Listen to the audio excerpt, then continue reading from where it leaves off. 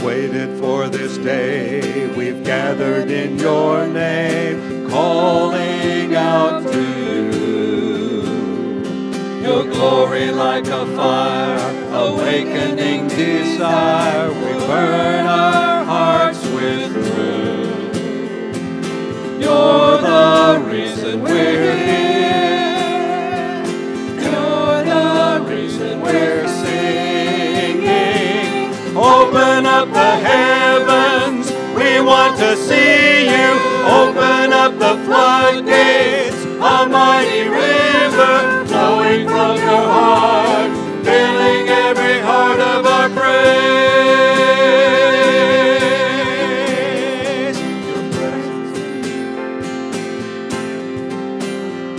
Your presence in this place, your glory on our face. We're looking to the sky, descending like a cloud. You're standing with us now, Lord. Unveil our eyes. You're the reason we're here. You're the reason we're singing. Sing it. Open up the heavens, we want to see you. Open up the floodgates, a mighty river flowing from your heart, filling every part of our praise. Open up the heavens, we want to see you. Open up the floodgates, a mighty river flowing from your heart, filling every part of your praise. Show us your glory, Lord. Show us your glory. Show us your power. Show us your glory, Lord.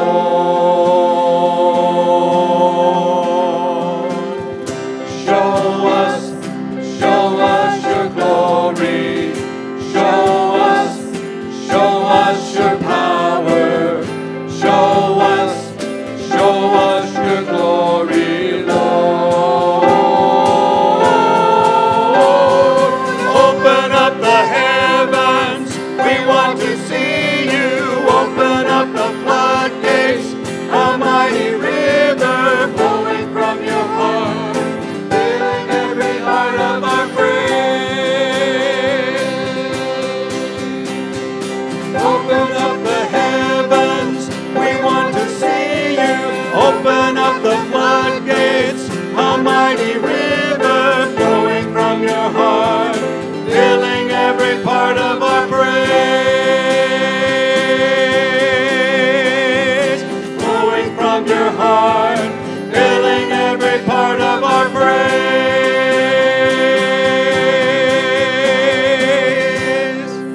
Amen. God's people said amen. If you can stand, remain standing. If you'd like to be seated, you may do that as well. Holy, holy, holy. What John will be preaching to us this morning is about the holiness of God. Holy, holy, holy, Lord God Almighty. Early in the morning, our song shall rise to thee. Holy, holy, holy, merciful and mighty,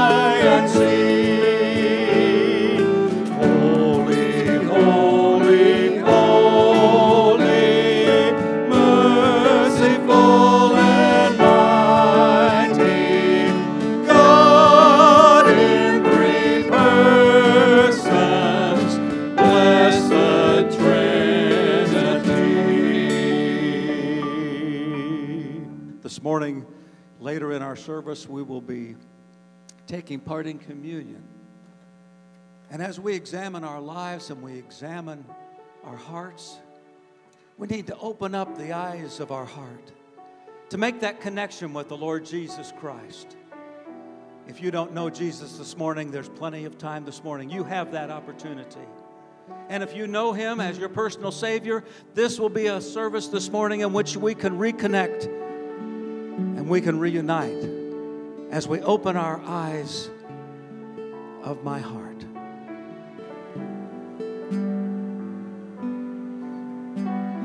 Sing it with us, please.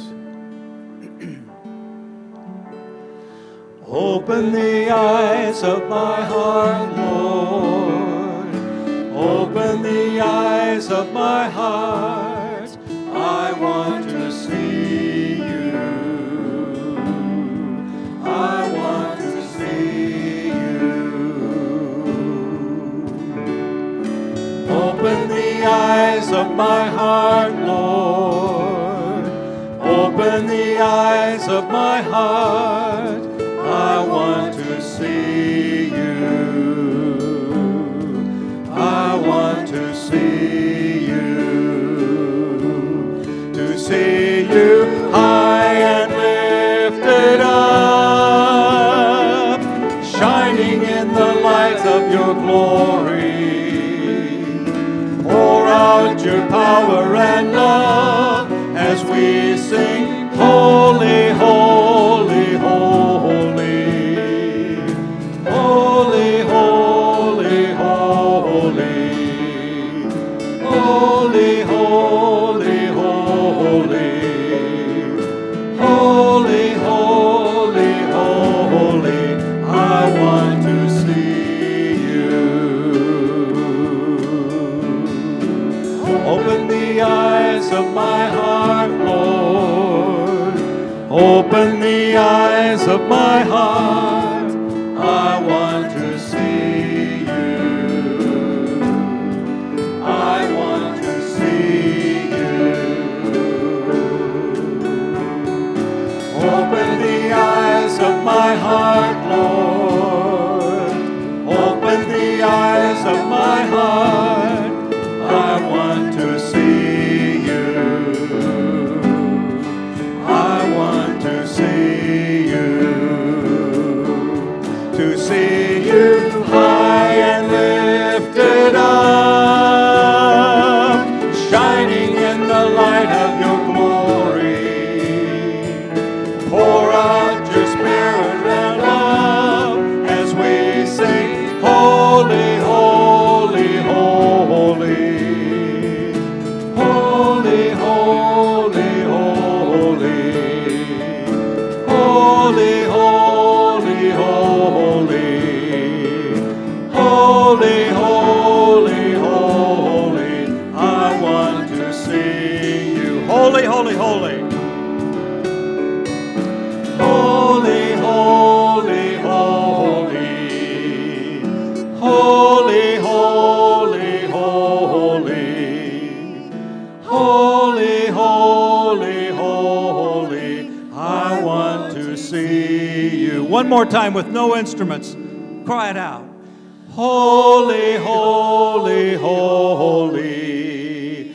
Holy, holy, holy. Holy, holy, holy. I want to see you. You know, Brother John this morning will be preaching in 1 James. Blessed is the man who remains steadfast under trial. For when he has stood the test, he will receive the crown of life. And every one of you here this morning, in your families, in yourself, in your kids, in your parents, you have been tested. And the scriptures will tell us and reassure us this morning, we can stand that test of time, and we will receive the crown of life as our reward. It is well with my soul.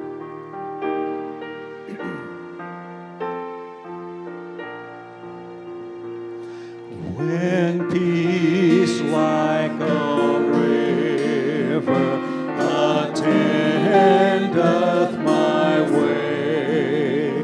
When sorrows like sea billows roll, whatever my lot, thou hast taught me to say, it is well, it is well with my soul. It is well with my soul. It is well, it is well with my soul. Though Satan should buffet, though trials should come, let this blessed assurance control that Christ has regarded my helpless estate and has shed His own blood for my soul. It is well with my soul. It is well, it is well with my soul. My sin, oh, the bliss of its glorious thought. My sin, not in part, but the whole, is nailed to the cross, and I bear it no more. Praise the Lord, praise the Lord, oh my soul. It is well with my soul. It is well, it is well with my soul. And Lord, haste the day when the face shall be sight, the clouds be rolled back as a scroll, the drums shall resound, and the Lord shall descend. Even so, it is well with my soul. Sing it with me. It is well with my soul. It is well, it is well with my soul. God's people said, Amen. Amen. Brother John.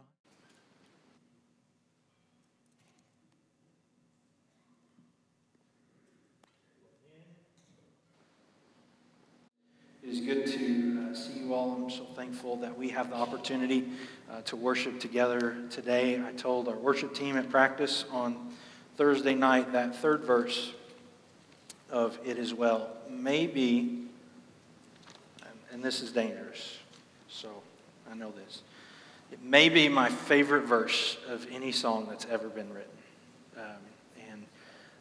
I'm a music person. I listen to music a lot, and I love that verse. My sin, oh, the bliss of this glorious thought. My sin, not in part, but the whole, is nailed to the cross, and I bear it no more. Praise the Lord, O my soul.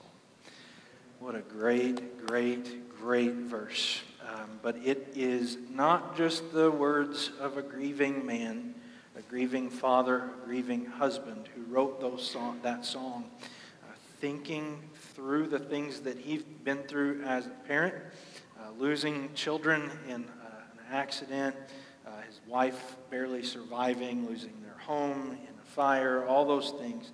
It's the words of a man who held confidence in God and in His Word. And so today we are going to turn to God's Word, the only source of confidence that we have, to explore the idea of where sin comes from and how this comes about. So as we think about this, I'm going to ask you a question. You ever sit and think, I am more like my mom or my dad than I ever thought I would be? Like, there are those things that our parents did. Like, here's the thing for us. My brothers and I have two younger brothers, and we would get in fights, like all the time. And my mom would hear us fighting and squabbling, and she would come in the room and she would say, "What's the problem?" You ever say that or hear that as a parent? Any of you? So I used to hear that all the time. Now, it was interesting because when Mom came in and asked that question, we would begin to tell her the problem, and she would say, "I don't care, just stop it."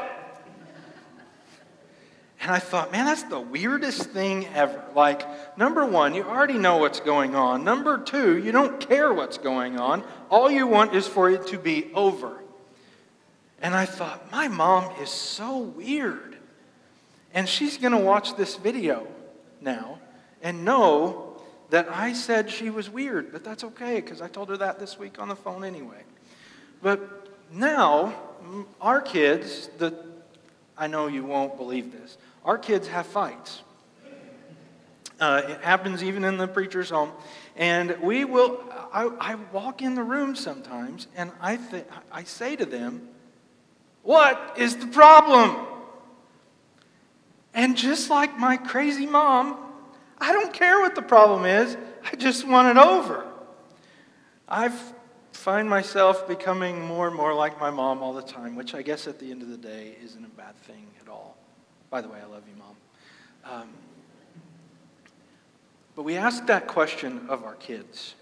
And then there are times in our lives where we go, how did I get here?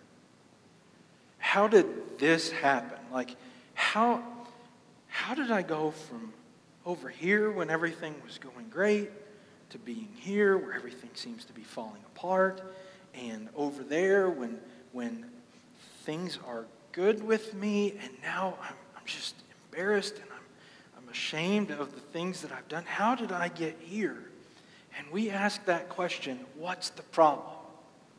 Now, God comes to us, and God doesn't ask us when we're in the midst of our problems, in the midst of our struggles, in the fights in our lives. God doesn't come to us and say, "What's the problem?" Instead, God comes to us and says, "Let me tell you what the problem is."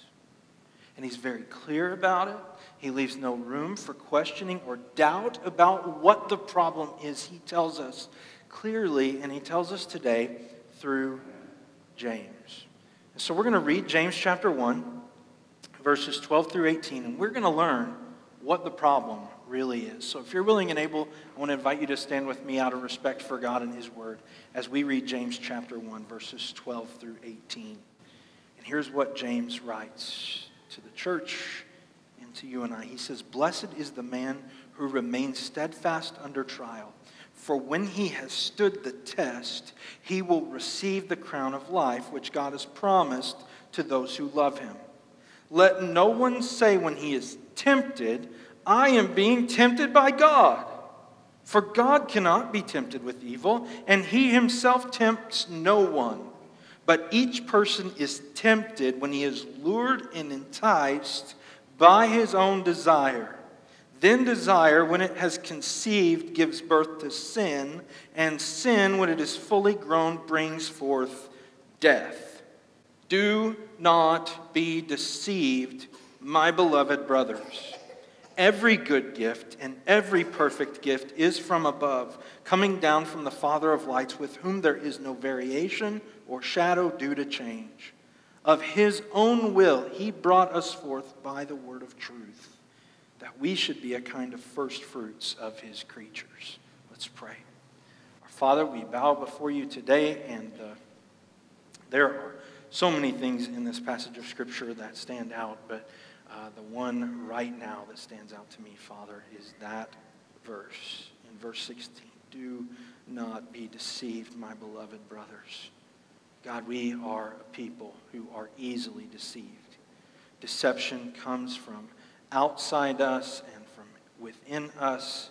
We are a people who are easily deceived. So today, Father, would you pull the blinders from our eyes and help us to see the truth of who you are, the truth of we are, and the truth of our sin.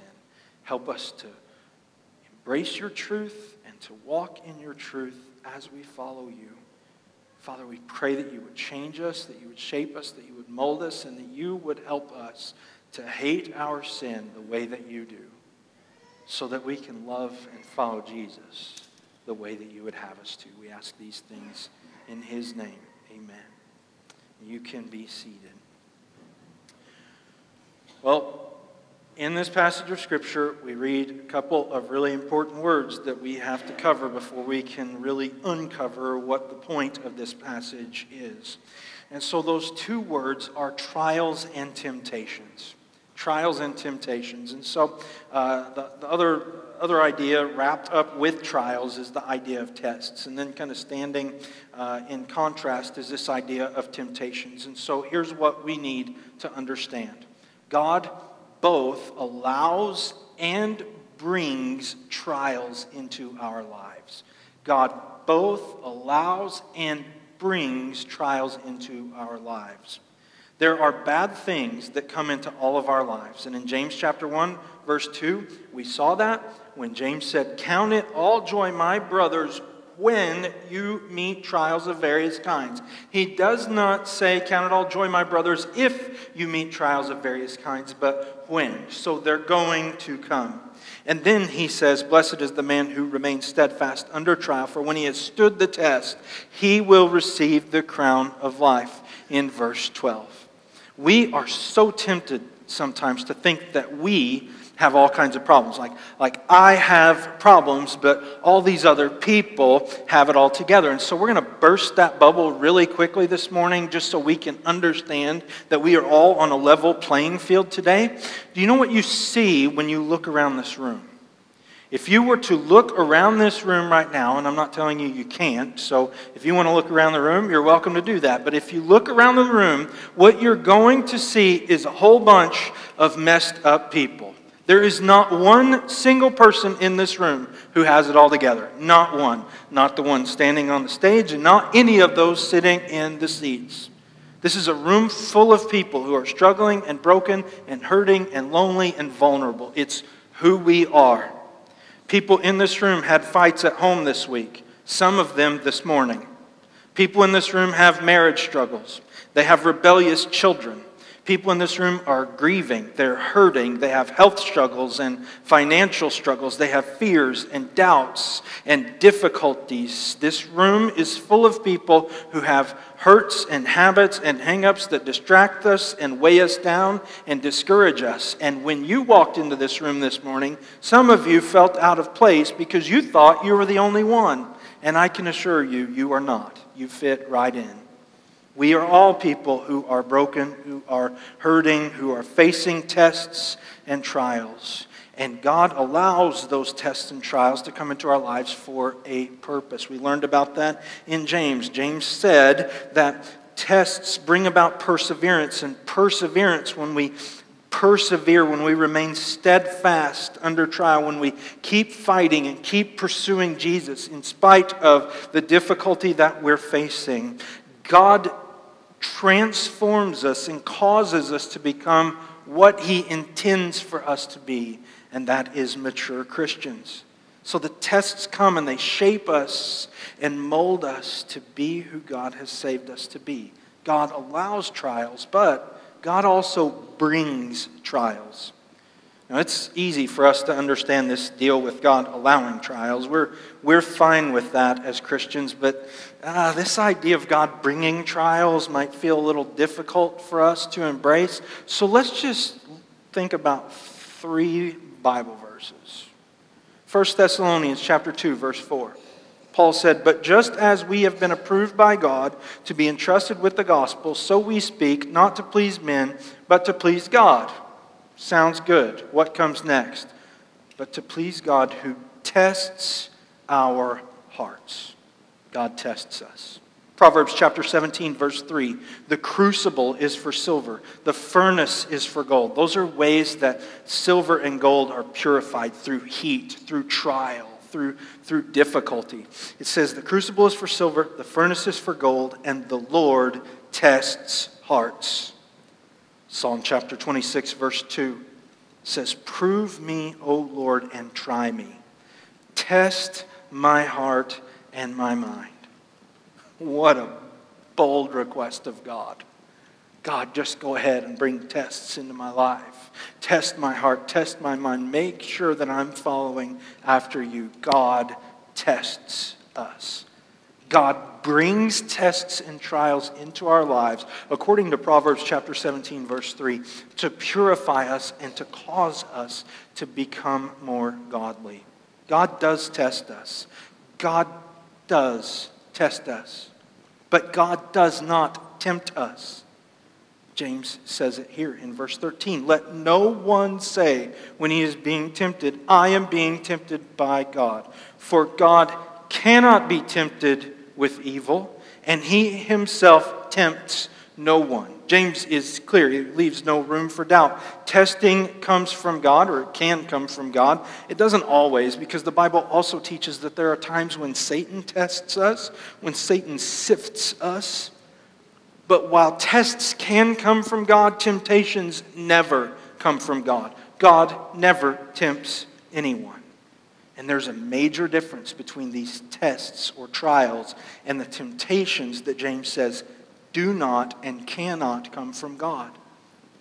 A trial or a test is a difficult situation, a circumstance or a period of life which is particularly difficult, but is intended to purify us and make us more like Jesus. But a temptation is different.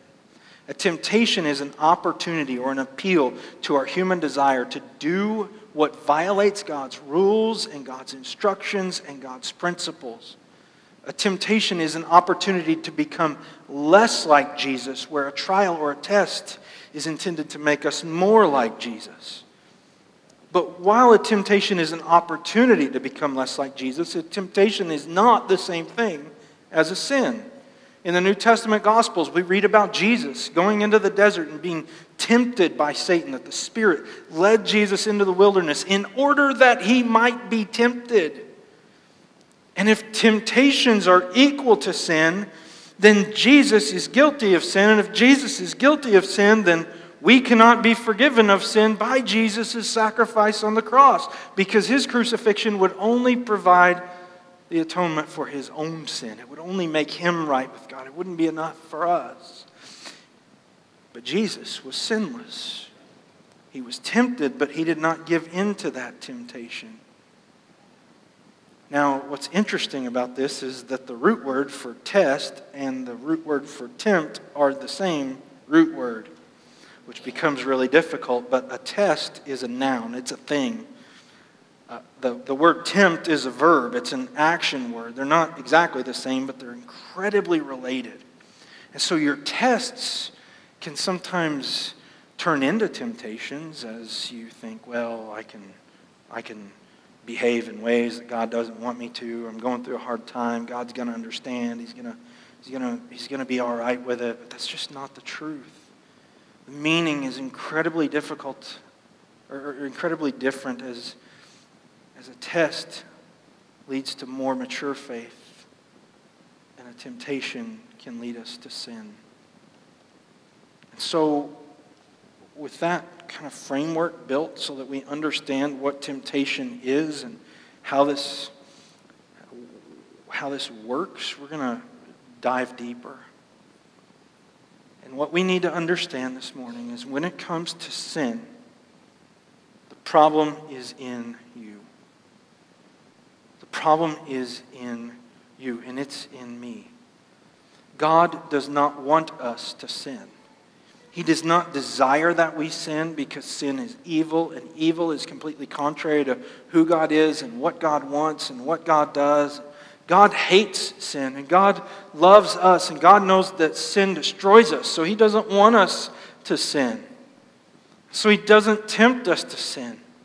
But we sin because we decide to sin. Look at verse 14. But each person is tempted when he is lured and enticed by his own evil desire. So desire takes hold of you. You see something that looks appealing or enjoyable or satisfying, and you want that thing, or you hear something that sounds good, and it makes you ask questions, and you begin to doubt, or you feel something. When someone says something hurtful, and you're wounded in your mind or your heart, or someone says something and you feel anger, it just rises up in you and you want to lash out and fight back, or somebody tells you about that opportunity to make some more money, or they present an opportunity to do something you know you shouldn't do, but it sounds fun, it sounds pleasurable, or you see something attractive and your eyes want to linger. You need to understand that when that happens, sin hasn't happened yet. You haven't acted yet, but you're playing with fire. And you're a nanoseconds decision away from disaster. Now that word, luring and enticing, is a fishing word. And so I understand this morning. When David walked in with a t-shirt, I thought, man, I could have worn shorts and a fishing shirt and been really comfortable. Wouldn't that be great?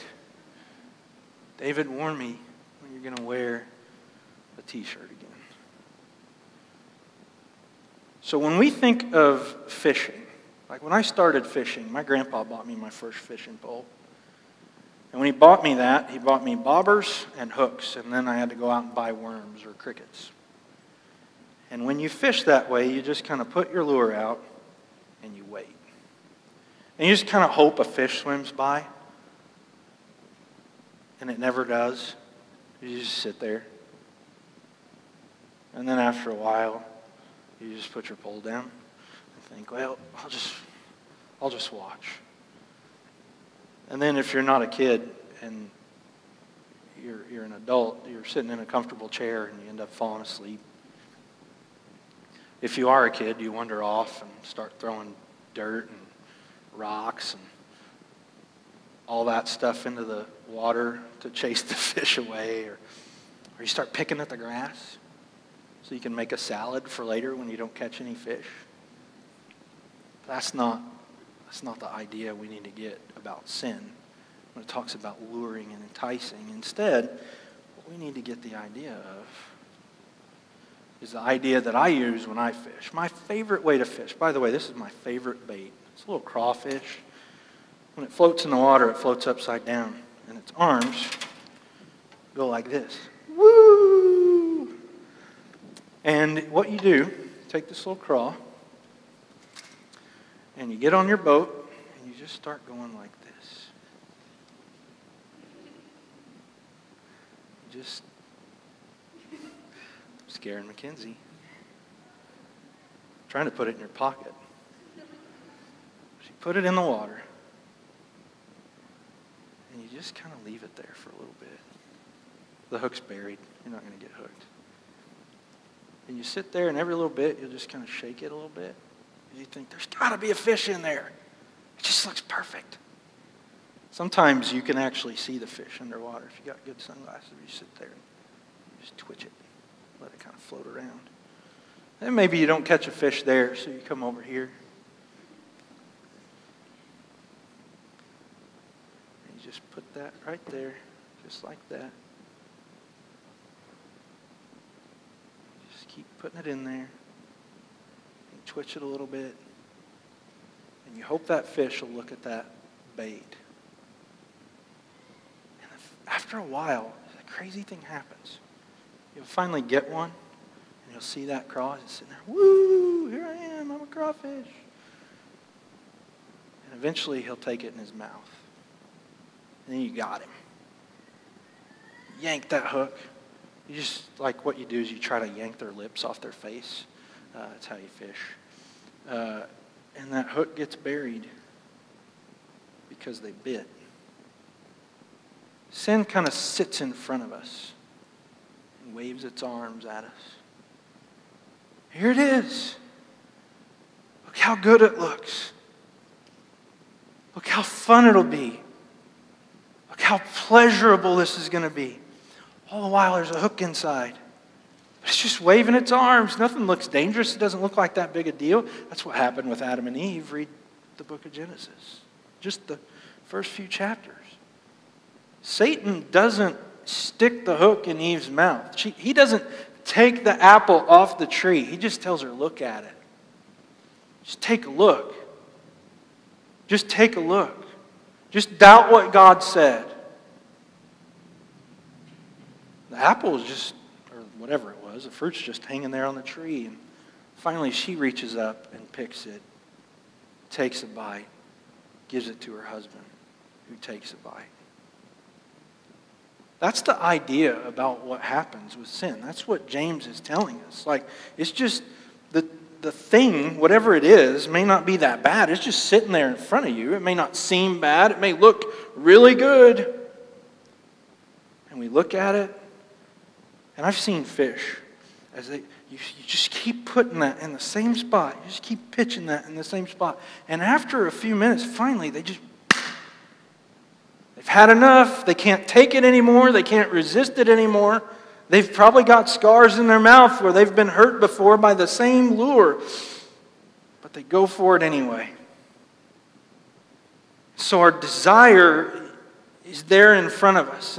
And it's appealing to things that are pleasurable. So Jesus, when he's tempted to fill his belly.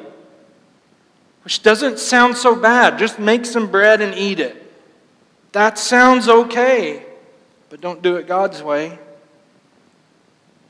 Or to seek power, or to show off God's protection in his life, and to test God, and all those things. None of it seems that bad. Like when you read those temptations, it just seems like, oh, well, what's bad about that? Well, what's bad about it is you're trying to force God's hand. You're going about things in ways that are completely contrary to what he wants. If you don't deny your sinful desires, that thing that you want, that person that looks good, or that release that makes you feel so much better, then you take the bait and your desire leads to sin. So now you've acted. You've got desire and then you've acted on that sin. Desire, James says, gives birth to sin. And it's almost like when James is talking about this, like we need to think about grandpa, son, and grandson. So desire is grandpa. Desire has given birth to sin. So now sin has acted. The second generation has arrived. Sin is desire's offspring. So now you've done that thing God says not to do, or you've chosen not to do what God says to do. The idea is that you've missed the mark. That's what sin means. It means to miss the mark. So I shoot bows too. So you pull the bow back and you settle in and you trigger the release and you want to hit the bullseye in the middle. Like you just want to hit that tiny spot. But when you sin, not only did you miss that tiny spot, the bullseye, you missed the target altogether. So now, for you and I, we think about our sin and we think, well, sure, I did that, but I'm still a good person, right? How many times have we heard that? How many times have we said that? We're guilty of our sin, but our self-identity, the way that we think about ourselves, is that we're still a good person. We just made a mistake. And it's our nature to do that, especially in the Western world. But when we think about the sins and misdeeds of others, we think about this in completely different terms. And so it's audience participation time, okay? When you murder someone, we start calling you what? A murderer. When you steal something, we start calling you a thief. Or when you lie, we start calling you a liar. Because now we identify your sins become your identity. Your sin becomes who you are. Meanwhile, our sins are just mistakes. My sin is just a mistake. I murdered somebody, but I'm not a murderer. I'm still a good person. I just made a mistake. But you murdered someone, and you're a murderer. You're a horrible person. And we think about that all the time, and we have a couple of problems. See, we sinned, and that made us not a person who made a mistake. Our sin made us a sinner. It's now our identity. That's who we are. Every single one of us. And James doesn't leave us there.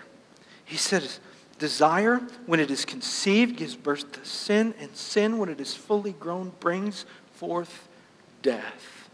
Third generation has arrived, and now we die. When you are guilty of sin and you have the moral capability to understand your guilt, even if you don't agree with it or understand it completely, you still stand under a death penalty. And so because you sin, you stand under a death penalty. And death is the third generation of this family tree of sin. Temptation is grandpa that brings forth sin, which is the dad that brings forth death. And because you're guilty, the penalty is physical death, which enters into human existence because of sin, and spiritual death, which is experiencing God's punishment and never again experiencing His blessings or His love. And that's a reality. It's not just something we think about. It's not just something that we talk about. It's not just something that words in a book. It's the truth. And underneath it all, it's all your fault. That's what the Bible says. We play the blame game. When the first sinners sinned, Adam and Eve, they played the blame game. God looks at Adam and He says, did you eat the fruit of the tree? And what's Adam say? That woman you gave me. So he's blaming her and God. And God looks at Eve and He says, what have you done? And she says, the serpent. The devil made me do it. The husband blames the wife blames the devil, but shifting blame doesn't remove their guilt, and that blame game is in us. We blame our parents. Well, they didn't raise me right. They didn't show me what was right, and so now I do wrong, but it's my parents' fault.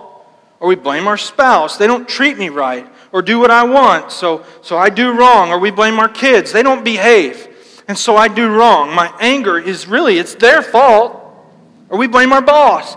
If he would pay me more, I wouldn't have to steal. Or we blame our situation. I have to cut corners. I just can't get ahead in life. You don't know what life is like for me. But shifting blame doesn't restore innocence. It just adds to the guilt. Because refusing to take responsibility and living in selfish pride are both sins. According to all that we read and see in Scripture, the only individual responsible for your sin is you. The only person responsible for my sin is me. And that choice to continue in sin demonstrates something. There's a biblical teaching that we have to consider. 1 John chapter 2, verse 4 says, whoever says I know Him, talking about Jesus, having a relationship with God. Whoever says I know Him but does not keep His commandments is a liar, and the truth is not in him. 1 John chapter 3, verse 9. No one born of God makes a practice of sinning. So you don't keep running back to your sin, and you don't keep choosing your sin. It says, for God's seed abides in him, and he cannot keep sinning because he's been born of God. So choosing to continue to run after our sin and to act out our sin means one of two things for you and I. At best, you have absolutely no reason for certainty that you're saved. You might be saved, but you can never have assurance of it. Because you continue to run back to sin instead of running to Jesus. You continue to pursue sin instead of pursuing Jesus. So there's no way that you can know for sure that you're a Christian. But more likely, based on what Scripture says, the reality is that you were never saved at all. It doesn't matter that you prayed a prayer. It doesn't matter that you got baptized. It doesn't matter that you do lots of things. None of it matters if you don't know Jesus. Jesus says that. Lord, Lord, did we not prophesy in your name and cast out demons in your name and do many mighty miracles in your name? And Jesus says, get away from me. I never knew you. I don't know you. It doesn't matter what you do if Jesus doesn't know you. And the proof that you know Jesus is that you're becoming like Jesus. And you're not becoming like Jesus, though, so that you can know Jesus. You're becoming like Jesus because you do know Jesus. It's not to earn Jesus. It's because you have Jesus. So the sin problem, it's in us and it's who we are. And God could leave us there, but He doesn't. The problem is in you, but the solution is not. The solution is outside you. Salvation is offered as a gift, and like all gifts, the gift comes from God. How do we know this? Because of verse 17. Every good gift and every perfect gift is from above, coming down from the Father of lights, with whom there is no variation or shadow due to change. Romans 6:23, the wages of sin is death, but the gift of God is eternal life through Jesus Christ our Lord. Ephesians chapter 2, verse 8, for by grace you have been saved through faith. And this is not your own doing, it is the gift of God. You are saved as a gift from God. Your sins are removed from you as a gift from God. God has chosen to save you. Verse 18, of His own will He brought us forth by the word of truth. Because He decided He was going to. And He does it in a very specific way. God sends Jesus to become a substitute for us. He lives the life that we could not live. He dies the death that we deserve because of our sin, and He gives us a relationship with God. Now remember how all this works. Because when you sinned, your identity became your sin. Your sin became who you are. So if you murder, you're a murderer. If you steal, you're a thief. If you lie, you're a liar. You said that, not me. Like you admitted that that's the way it works. I mean, I told you to, but you all admitted to it. Because you sin, your identity is sinner. But when Jesus lives the life that we could not live and dies the death that we deserve, He exchanges identities with us. Jesus, perfect Son of God, never having done anything wrong. His identity is not just not sinner, it's completely opposite everything that is sin. Just perfect, holy, without any flaw. And then there's us. Murderer, liar, thief. The list goes on and on.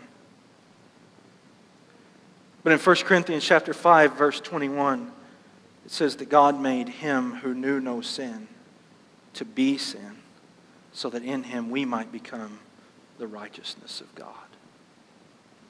So when Jesus dies on the cross and a murderer runs to Jesus, Jesus becomes murderer, so that the murderer might become the righteousness of God.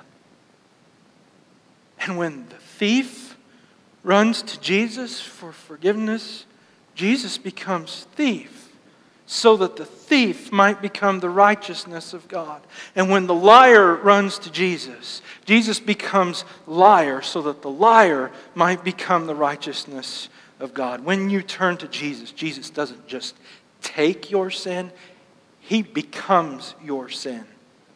He becomes what you were, so that you can become what He is, the righteousness of God. Apart from Jesus, you are still your sin. You're not just still in your sin. That would be bad enough. You are your sin still. And your sin will be punished on you.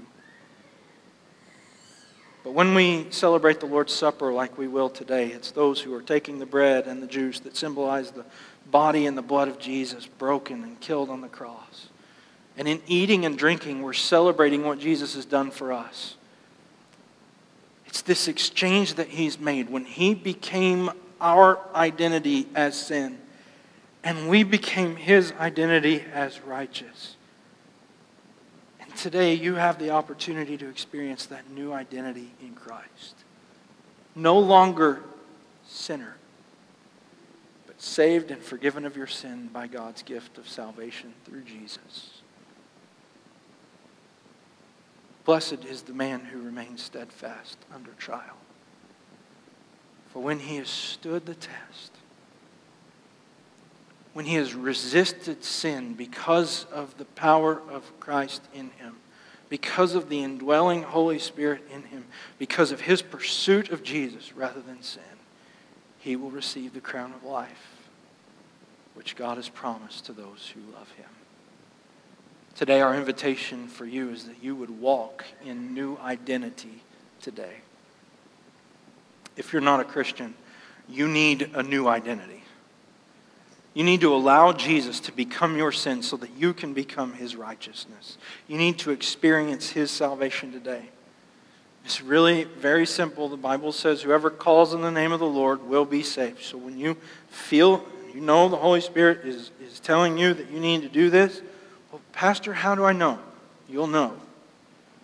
I cannot explain it. For some people get really emotional. Some people just they feel like somebody's just behind them, pushing them to do something. And you look over your shoulder because you think somebody's back there. For other people, you'll see them and they'll be white knuckles gripping the seat in front of them going, I can't do this, I can't do this, I can't do this.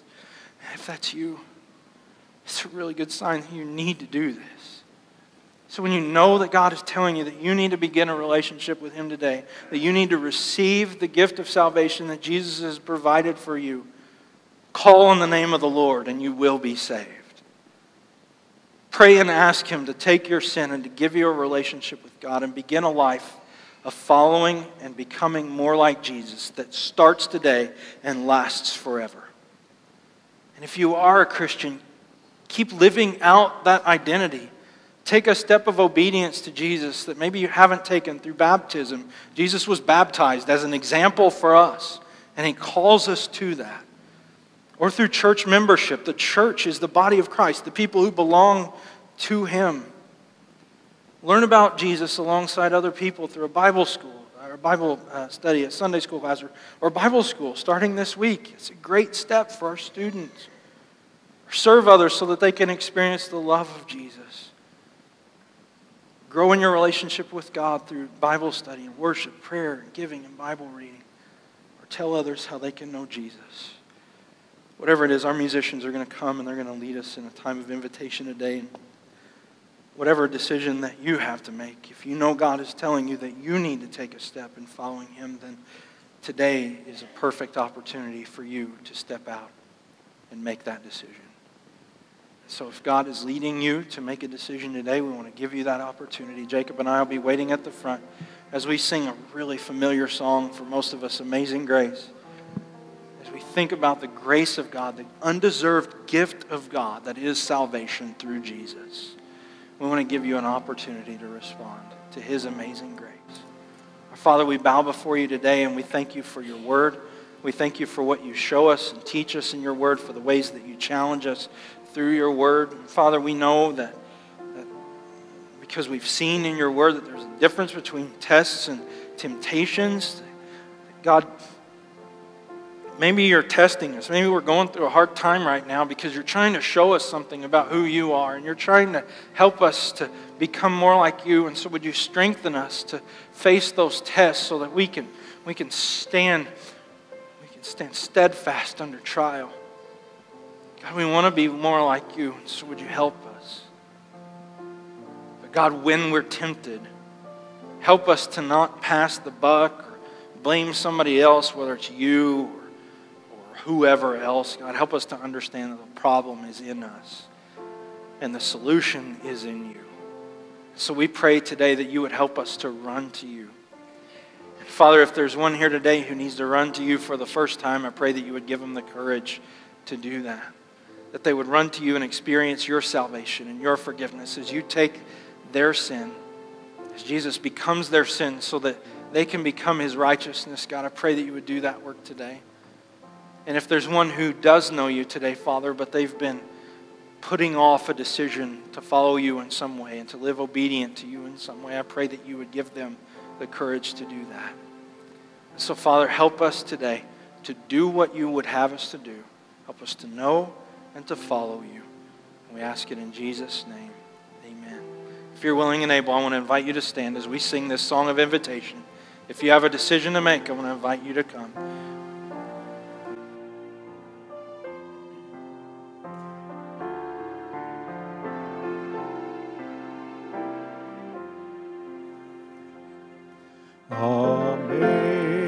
Amazing grace, how sweet the sound that saved a wretch like me. I once was lost, but now am found. Was blind, but now I see. 'Twas grace that taught my heart to fear, and grace my fears relieved. How precious did that grace appear the hour I had first believed. Though many dangers, toils, and snares I have already come, 'tis grace hath brought me safe thus far, and grace will lead me home. The Lord has promised good to me, His word my hope secures. He will my shield and portion be, as long as life endures. When we've been there 10,000 years, bright shining as the sun, we've no less days to sing God's praise than when we